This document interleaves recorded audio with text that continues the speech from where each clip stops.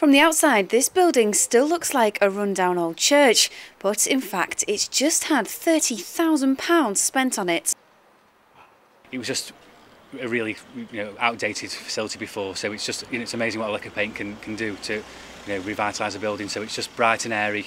We've carpeted two of the office spaces now, so it's a bit more welcoming. The church lay derelict and unused for 3 years, but now it's been given a full makeover and it's up to the community to decide how they want to use it. I think it's really good to see this place, which has been very important for the local community, just getting opened up again and used again. So I'm hoping that people will get to know about it and start using it. I'd like to see some children's activities, some youth work, some health promotion stuff, some church stuff as well, to get a bit of continuity. Just things that actually people benefit from.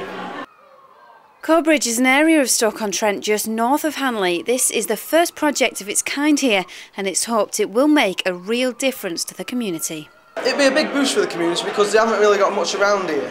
I mean, I know the place quite well. I've got friends that live around here and they haven't got much to do around here. They're just either getting in trouble all the time with the police or just being antisocial basically. And I think if they have a youth club around here, it'll bring the community together more, because it's somewhere where they can come in, they can relax, they can have a game of pool with their mates, and it'll be a really it'll open the door for Corbridge.